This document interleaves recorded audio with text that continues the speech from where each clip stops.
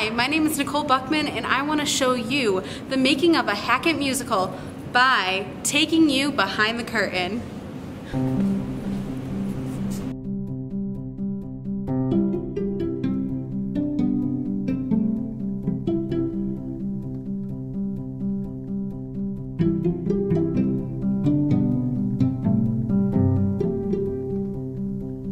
Hundreds of hours go into making a musical. Hours in the rehearsal process, the planning process, the building process, and of course the performances. To put on a musical, it takes a village. Staff members include a director, choreographer, producer, musical director, costume and set designers. Staff may be new to the Hackett stage or old-time veterans. For the production of Sound of Music, Ben and Kathy came to Hackett for the first time to direct and choreograph the show. Well, for me, coming into a new environment, you do have to kind of feel your way and kind of come to an understanding of how the technical aspects all integrate with the performance aspects, where the handoff points are, who's responsible for this or that or what have you. Being newbies, we have to find those things out. Ben and Kathy were able to meet the students and introduce the script at the first rehearsal, or some may call the table read. Table read is an opportunity for the students to read with the director and a little bit of exploration of character, an opportunity to be able to hear other voices and respond and react, an opportunity to meet each other, also an opportunity to build the ensemble. Table reading also includes tech, because you like tech to be there so that they can actually hear the story. And it's part of building the ensemble, it's part of building that teamwork. The way the script is read at the table read is no way set in stone. It allows the actors to begin exploring their character. In the first table read, what I distinctly remember is I said the lines very differently than how I say them now. I'd give them this inflection, or I'd emphasize this word, and so because of since then I've changed so many things. From the table read until opening night, rehearsals fill the cast and crew schedules. For the next 2 months, the company has 3 to 4 hour rehearsals throughout the week. So for high school students is very important because, and for any theater, what I'm talking about, but for high school students who maybe they're doing this for the first time, they need that time again to be able to listen, respond. Basically, acting is reacting. So when you're listening to someone and the audience sees it and they recognize that, they get the full picture, rather than my line, your line, my line, your line. In addition, like a sports team, you need to build that energy together. Certain members were called each night depending on which scene was being worked on. For the first couple of weeks, scenes are blocked. This is where the director tells the actors where they are to say their line on stage, when they move, and how they enter or exit. Rehearsals are also for character work, where a director can help the actors really understand the lines they're saying. Ben, of course, would like to, he'd stop us and be like, no, try this, or why would you say that? Not telling, well, sometimes he'd tell us what to do, but other times he'd really make you think, okay, why would your character do that? So you actually think as your character and you start to, you really become them. You just kind of, in that moment, you are them. Some rehearsal nights are dedicated to acting and scene work, where other nights are for learning the dances and mastering the music.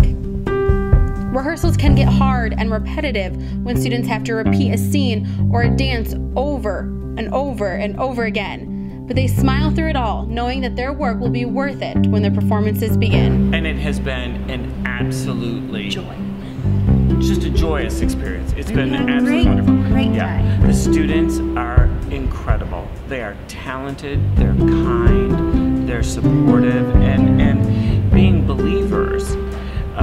This is a place where we can come and we can share our faith openly, which is very different. When you're working in a public school, for instance, you can't do that. And the fact that many of our rehearsals begin with prayer, that's something that I think It's a big change. Yeah, great. It's really been wonderful. It has been just really kind of an unexpected blessing. Beginning rehearsals with prayer is not the only unique part of Hackett Theater. The whole point of Hackett's program is that it is student-led. If there's a mistake, the students own it. They own it and they make it work, and they build that. I I believe that the Holy Spirit truly drives this program, because it's not about the individual. It's about sharing this process, sharing the environment, sharing the celebration. Every Saturday morning during the rehearsal process, Hackett has builds where parents and the company come to put the set together. We're the ones who build the sets. We're the ones who put in so much, well, everybody puts in the time, but kids are involved in every department, and sure, we have an adult there leading them, but really we're trying to push, it's made by the kids for the people. We're not just like saying, oh, the parents can come in and build the set. No, we're here 9 a.m. to 1, sometimes later, building the set, leading on the set. I've done that a few times, that's fun. But it's just our level of involvement compared to other schools. That kind of student involvement is exactly what Miss Albee wants the kids to learn throughout this process. What we try to show here and teach here is that you don't need to have a budget that's out of this world in order to be able to perform. I want them to learn to build costumes. I want them to learn to put together a costume plot. I want them to be able to learn to take paint and mix it up and meet the needs of the mood of the scene to paint the set. I want them to be built a part of the process. I want them to learn how to screw in nails. I want them to learn how to move scenery and make the show flow without losing continuity. The closer opening night gets, the more the actors have to be off book, memorized, and slowly start going from rehearsing a couple scenes a night to running through the whole show. It isn't until Tech Saturday when all the aspects are added and the whole company needs to be at Hackett all day long. Tech Saturday is when the students come together. We realize maybe we need some extra running crew. We bring the running crew together, we bring costumes together, we bring the lights, the sound, we work with the microphones, and the students have an opportunity to run the show and focus specifically on tech.